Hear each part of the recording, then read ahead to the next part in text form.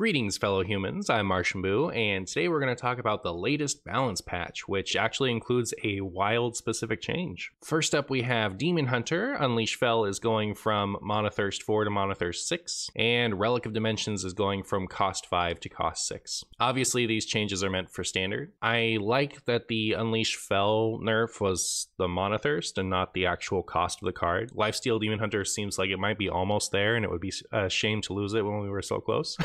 Relic of Dimensions is a little sad because the card was fun and it wasn't like broken by any means in Wild, but the fact that I could play it and still have fun in Wild means it was probably pretty nutty in Standard, so I definitely understand. Anubricon is going from being able to cast unlimited minions for your armor to only 3 minions for your armor. Unlimited Snip Snap is nerfed once again. They nerfed Echo so that you couldn't play as many Snip Snaps as you wanted in Warlock, and it was kind of cute that you could circumvent that by having unlimited armor in Druid. But I think that was more cute than anything else. It's not like that was the best version of the deck. For Wild, I view this as a very good change because I feel like this card was going to be irrelevant or absurd. So giving it that hard limit definitely feels like there could be some middle ground at some point. Side note, if you have the signature of this card, I guess by tomorrow, you will get 1600 dust without having to actually disenchant the card. They're not sure that that's how they're going to handle signature changes in the future, but for this one, that's how they've chosen to do it. For Priest, Boon of the Ascended is going from cost 4 to cost 5, and Priestess Valish is going from cost 0 to cost 1. Not so much the Boon, but the Valish change at least affects Wild as far as Priest potential. There have been a couple of Priest decks that are kind of almost there that would have played Valish if they were good enough to see meta play. Obviously, it's not changing anything relevant right now, and I think I view that as a good thing. I don't think anything in Wild that's using this and is good is going to be a fun deck to have around a lot. The other way that this is relevant to Wild is Fist of Ra-Den. Used to be able to guarantee this in Shaman because it's the only 0-cost legendary. So if you were a Fist of Ra-Den memer, you're sad right now, but obviously that wasn't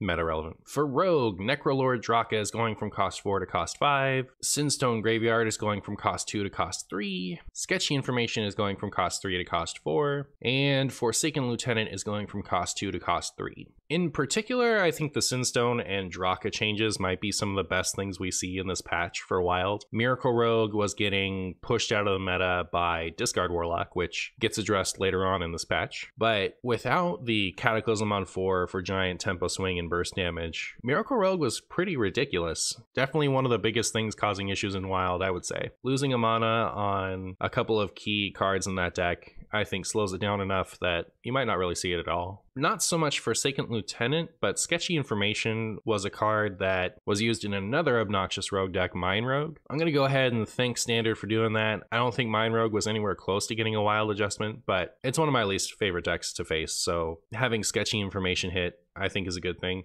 Snowfall Graveyard might be close enough to rotation that we don't see it changed by the time it hits Wild, so it's nice to at least hit that deck in some way.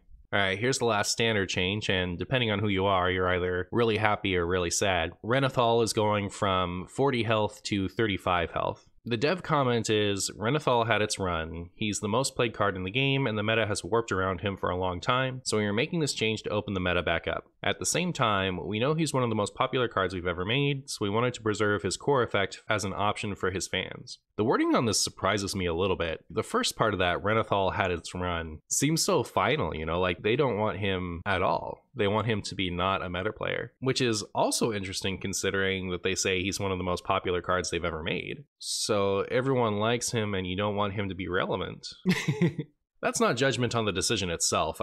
I read this and I thought, huh? So I really don't understand their stance on the card. I think there's a couple of changes I might have liked a little bit more. Maybe that this is a Gen Baku style of card where if you wanted the card just to have a short run, it could have just had a year run and then rotated it out. With Wild in mind, I think one of the coolest things they could have done is make it a Highlander card, because I feel like there's insane crossover with the people who appreciate this card and the people who appreciate Highlander as an archetype. That all said, I don't know that I actually hate this change. I play a lot of Renathal decks. I am a huge Highlander enthusiast, but I think I'm tired of, I see you've brought guests. At least once, maybe twice at the beginning of literally every game. And I don't mind cutting a Spider Tank and the 9 worst cards in my deck from a lot of the decks I play. Coming from paper card games, into digital. Early on in me playing Hearthstone, deck size and game length were two of the things that I felt were some of my biggest issues with the game, and Prince Renathal addresses both of those. The thing is though, it doesn't address them for everyone. Like, I'm not playing a 40 health deck with 40 cards against everyone else having 40 health and 40 cards, you know? That's why I kind of prefer this for Highlander, is because that deck is about breaking the mold, right? And I think the longer games and more cards in deck is something that I would want universally, not necessarily as a mold breaker. And this doesn't address the 1 or 2 copies of a card issue either. You know, like, I'm used to 4 copies of a card, 60 card deck most of the time. So it's not a universal problem fixer. And for me, I think it might be the type of thing that was fun while it's lasted. And I also think it's the type of thing where once I've had a sufficient break from it, I will really miss this being a meta player. So that is all a very convoluted way of me saying I view this change as bittersweet. So I don't understand the devs' stated position on this card, but I do understand why it would need to be changed, and I am kind of on the fence about it, whether or not I'm pleased. I guess I've only been implying this, but I think the card isn't good anymore. At 40 health, it was like just enough to make up for the huge downside of adding 10 extra cards to your deck. Prester Druid is the one example of where having the extra cards was a benefit, because you had so much tutor for the Prester anyway, and you wanted the extra cards in your deck to have more chances of getting a cheap Kazakusan. So that's like the one deck where having the extra cards was actually an upside. But those extra cards are a downside. They're an upside for fun, maybe, but as far as like competitive advantage, they are a downside. And 10 extra health is a lot of extra health to start the game with. It made up for having all those extra bad cards in your deck. At half the amount of health, I don't know. I don't think it is. Against aggro decks with 40 health decks, they do get me down to 3 and 1, you know? You will probably still see me playing this in decks where I think having the extra cards would be fun, but as far as it being a relevant meta card, I'm betting that it's not good anymore. And finally, we have our wild specific change. Tome Tampering is banned. So this is targeting Discard Warlock. You may remember from our Murder Castle Nathria review, Engine and Otters were very confident that this card was going to get banned. And while I'm pretty sure the context of that was like pretty early on in the expansion, I did tease them about it in our March of the Lich King review. Technically, they're correct. It did eventually get banned, so I guess I'm taking the L. But surprisingly, it's not for its ability to cheat out a bunch of cheap one-cost things, as was thought initially. It was because of the hand-wide discard. So Discard Lock, you have all of those cards that benefit from getting discarded. And between this and Cataclysm, you have a bunch of easy ways to discard all of it. Cataclysm gives you a bunch of extra tempo by removing all of your opponent's things, and Tome Tampering gives you a bunch of extra value by shuffling all those cards back into your deck. And you don't insta-lose by losing your hand, because Malchezaar's Imp lets you redraw all of the cards that you would have discarded with these two things. I am a little surprised that this is the route that they went to tame that deck. A, because there is a wild exclusive card that could have been changed, so they could have changed Malchezaar's Imp and handled it that way without actually having to use a ban. And if they were going to ban something, I'm surprised it wasn't Soul Barrage. Without all of that extra burst damage, I don't think that this is even a deck. So I don't know about this choice, but like, they have access to more data than I do. The big advantage of picking this one, and maybe this is why they did, is I think it is the most future-proofing. Because of the existence of Malchezaar's Imp, negating the downside of actually discarding your hand, this does have a lot of potential to show up again with a play pattern that does more harm than good. If this does actually ruin Discard Warlock, as we've seen it played recently, between that, the Miracle Rogue change, and the Renathal change, we could see aggro stonks shooting up, particularly maybe Pirate Rogue, if you liked that, is going to have a good time. This week I'm going to try and see if I can't get Cthulhu Druid to work, because Cthulhu Druid benefits from an aggro meta and benefits from its opponent only having 30 health. So if you were a fan of me playing that deck, I will revisit it. Now we have some buffs. So the dev comment is, Death Knight is the cool new class that many players want to try out, so we're making some adjustments to open them up a little and give them some more toys to tinker with. Like with the nerfs, these buffs are designed to be higher confidence. We specifically looked for low play rate Death Knight cards that seemed primed for upgrades. We plan to take another look in the next balance pass. Surely they mean patch there. So we have Corpse Bride, which is going from max 8 corpses to max 10 corpses. Malignant Horror, the most powerful arena card at the moment, is going from requiring 5 corpses to requiring 4 corpses. I have tried to play this a little bit in Constructed, and it feels impossible with the high corpse requirements. So as far as Constructed is concerned, I definitely understand it. That was a lot of corpses. Meat Grinder is going from giving you 3 corpses to giving you 4 corpses. Blight Fang is going from 3 health to 4 health. Stitched Giant is going from cost 10 to cost 9. Deathbringer is going from 3 attack to 4 attack.